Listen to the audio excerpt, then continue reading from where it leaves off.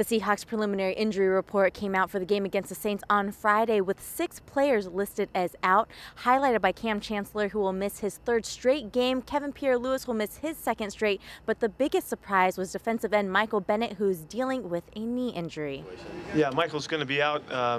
We're going to check him on Monday and see if there's something we can do for him. His knee bothered him after the game coming out, so we're going to take care of him, and we'll look into seeing what's necessary next week. Carroll said it is possible that Bennett will need surgery, but they will know more on Monday when they evaluate him further. To help bolster the Seahawks pass rush, we will likely see Frank Clark and Cassius Marsh in a more expanded role. Frank will get more snaps. Frank's been doing great, and we've been looking forward to him getting a big load. He'll get more. It'll call on Cassius to do a little bit more. I think that's what you're getting at. And so you'll see the rest of it when it happens.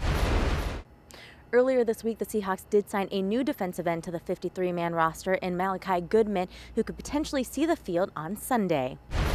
He's got really good technique lengthwise. He's got real long arms. He's got a nice physical way about him. I've studied his stuff that he showed us from his Atlanta film in preseason, and he looked like he was ready to help us in practice, so we're going to go ahead and go with it and see how he does. As for the rest of the defense, who is still recovering from the lengthy game they played against Arizona, where some players saw up to 95 snaps, Coach Carroll and the rest of the staff modified their practice schedule to make sure they're good to go for Sunday. I think because we took care of them and we adjusted their reps, I think everything worked out fine. They look good. They look like they're ready to go. Everybody's responding like they feel great, and they looked very quick in practice today. This is the day we really wanted to see. They get a good break tomorrow on the trip, and away we go on Sunday.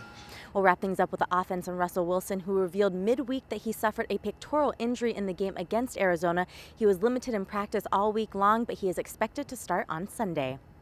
Yeah, he got hit in the pec area, and it just has been sore, and we didn't want to throw through it and ignore it, so we took care of it during the week. He was able to do everything and running around and all that.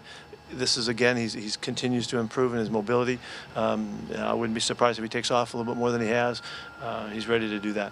And he threw fully the last 2 days, or today, I guess? We kept it under control. He threw throughout the practice. We held him back. He didn't throw anything, full speed that he didn't need to. There's a few balls during the week, not many. As for the offensive line and Bradley Sowell, who is listed as questionable, the coaches said they will take it all the way up till game time to determine who will be the starting left tackle. Well, kickoff is set for 10 a.m. You can watch it live on Fox or, of course, listen to it on the Seahawks Radio Network.